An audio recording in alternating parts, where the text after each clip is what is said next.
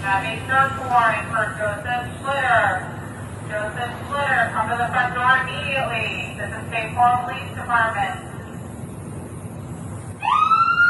NBC2 can now confirm relatives of the man you just heard Cape Coral Police calling to come out owns the property and the home where someone was killed 2 miles away.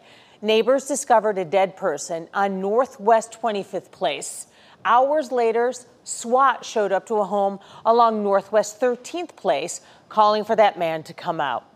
Tonight, NBC2's Kennedy Mason is in the Cape with new information on the investigation. The dive team searched this canal by Northwest 26th Avenue. They were cutting and throwing branches. This is just one street over from where someone died last night.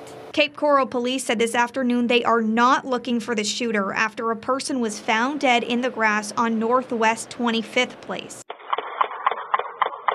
You could hear the gunshots around 10 p.m. Police have not said who died since they are still notifying family. Neighbor Andy Petronivic has lived one block over for 7 years. And it's really quiet, family-oriented.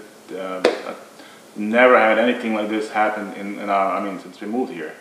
We were really, surprised that this happened, but hopefully it doesn't happen again. And just 5 minutes down the road on Northwest 13th Place, the SWAT team showed up to a home around 5 a.m. We have a search warrant for Joseph Schlitter. Joseph Schlitter, come to the front door immediately. This is Cape Coral Police Department. Property records show relatives of the man police told to come out own that home and the one at the scene of the deadly shooting. Cheryl Rivet lives near Northwest 13th Place. I was afraid because I didn't even know about the shooting last night. So my husband jumped on the computer to see what this was about.